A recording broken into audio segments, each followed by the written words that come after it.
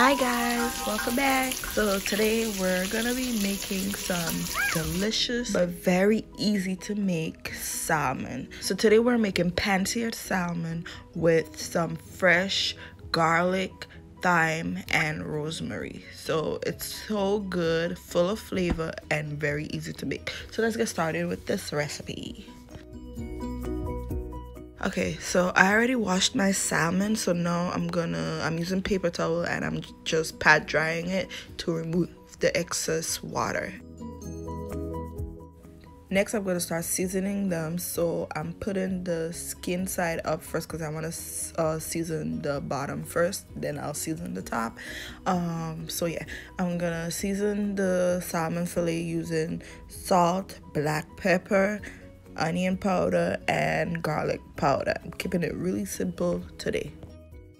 So season the bottom, and then we're gonna lightly rub the seasoning on the fish.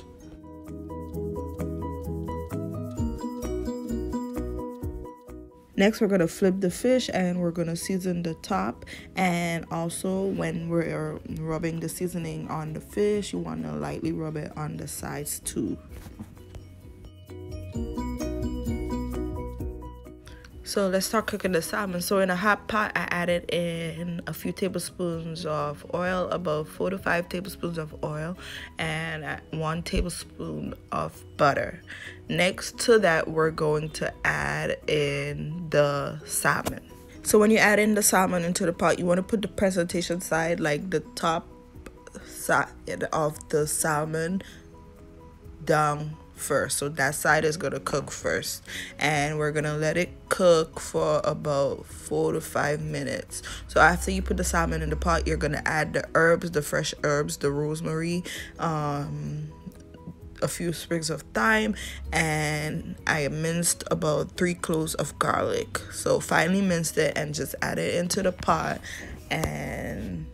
And while the salmon is cooking, you're going to use your pot spoon to drizzle the mixture on top of the fish as it cooks. So that's going to just add extra flavor while the herbs is releasing all that good flavor.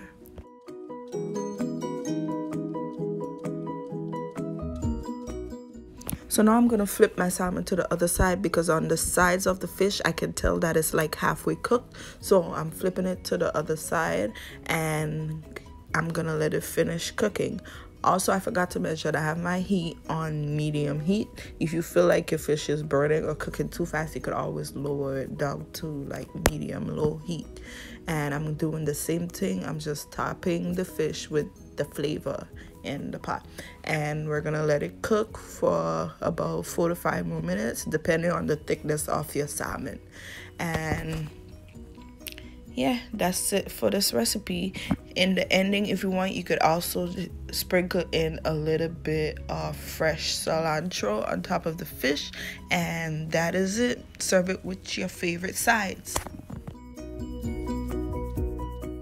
So yeah, that is it on making pan-seared salmon with rosemary, garlic, and fresh thyme. Thank you guys so much for watching this video, and I'll see you next time.